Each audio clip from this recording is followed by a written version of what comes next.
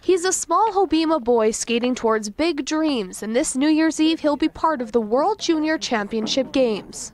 Oh, really excited. I'll be on TV.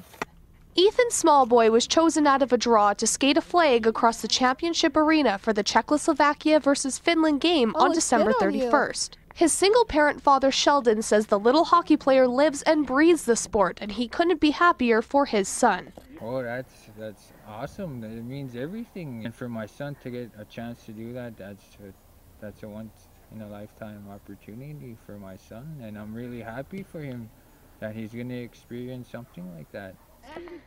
But the opportunity is much more than just hockey, says Smallboy, who explained the sport has helped keep his son and 2 daughters away from trouble in the violence-ridden reserve. He hears all the negatives, but I tell him not to bother listening to any of that and just focus on hockey, because it can take him places that some kids probably will never be able to go. It could, bring a lot that I can't give them as a single parent.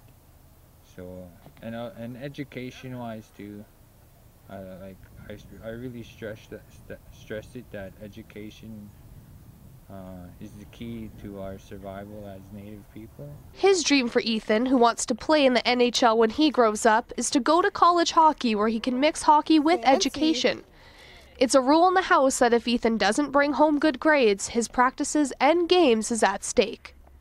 And as for Ethan, he hopes to one day play for the Oilers and be as famous as his favorite NHL player, Sidney Crosby. He makes awesome deeds that I try to do. Reporting for Sun News, I'm Jasmine Franklin.